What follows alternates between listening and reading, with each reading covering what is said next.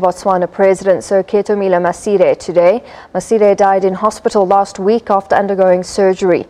Masire has been described by many as a man of the people who used humour to diffuse any tense situation. Yesterday, his body was brought to the Botswana Parliament for people to pay their respects.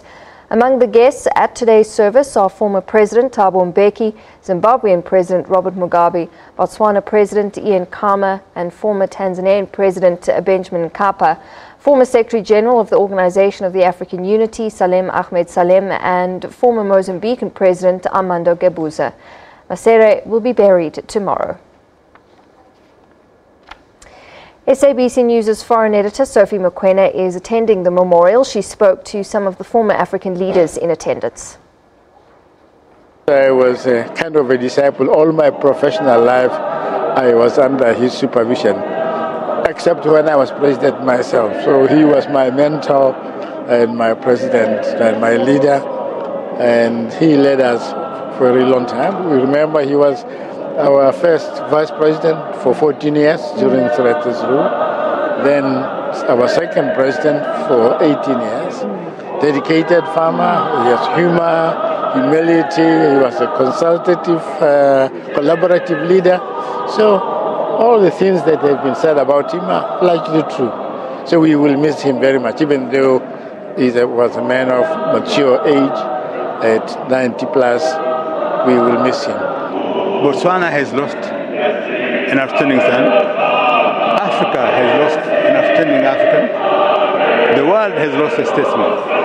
President Masire was a very simple man, very humble person, but an extraordinarily gifted in terms of serving his people, in terms of serving the continent.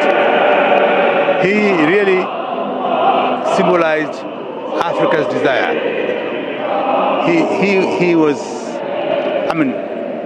was one of those most outstanding African leaders who did a lot also in terms of promoting governance within Botswana, but also promoting governance within the continent. He will be severely missed by all of us. He was a great man, and he gave his contribution to the history not only of Botswana, but of Southern Africa, struggling to free our countries from apartheid and also from colonialism. And afterwards, contributing to building the SADC, which is a very important organization for all of us. In the specific case of Mozambique, also he get a lot of contribution.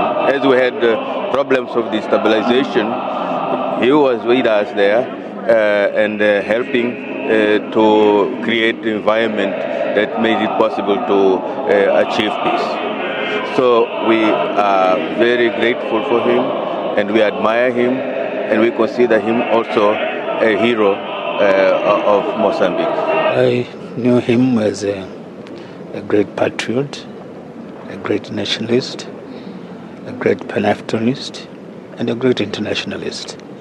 He's a man of great conscience, a person who was driven by the desire to see both peace, stability, but also development. Development not only of this nation of Botswana, but also of a cooperative and united Southern African region, and hence his architecture of the Southern African Development Community. But he was also a peacemaker. He helped establish peace when there was warring between opposition parties in Mozambique, in the DRC, and in Angola. Volunteers from